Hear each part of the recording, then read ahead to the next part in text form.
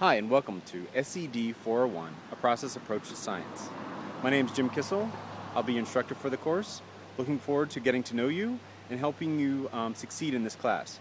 One of the main goals I have for this class is to help students feel more comfortable with science. Doesn't mean you're going to run out and be a scientist, but it does mean that I hope you can feel okay talking about science with friends, with family, reading some about science in the news, newspapers, online, and of course help you feel more confident when you teach it to your students. I'm looking forward to a great semester.